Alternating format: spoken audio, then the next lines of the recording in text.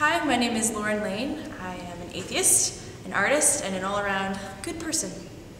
Yes, I'm the co-founder of Skepticon. You can find out more about Skepticon at www.skepticon.org. It is a large atheist conference in the Midwest, Springfield, Missouri to be exact. Anyway, shameless plug over. I'm here to talk about atheism, or rather how I found it or it found me. When I was young, my parents took me to church on and off. I would say my mother made a valiant effort to take my brother and I, but we stopped when I was in about 3rd grade. I don't remember much about church except that we ate jelly donuts, which was awesome, and we played with toys, which was also awesome, and sometimes we had to listen to really long conversations.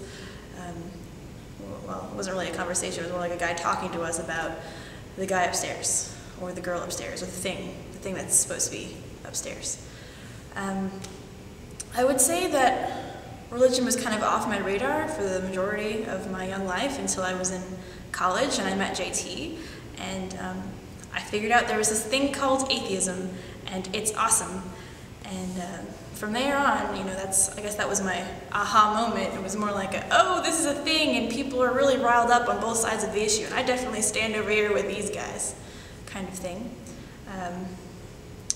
My immediate family is pretty cool about it. They still love me and accept me as an atheist, and I don't think I had the whole sit-down conversation and go, hey, Mom and Dad, I'm a godless heathen kind of thing with them, but with hints about my various activities in college, making Skepticon, doing the flying spaghetti monster thing where we would dress up as pirates and protest the guys who would come to our campus and proselytize.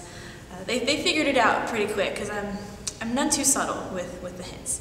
And so things are good. My coming out of the closet experience, as you could say, for an atheist was actually pretty good, and I know it can't be that way for everybody, and regardless, I highly encourage anyone who is hesitant about coming out as an atheist or saying that they are an atheist to do so, because there is such a loving, fun, energetic, smart community waiting for you, and you really shouldn't miss out on it.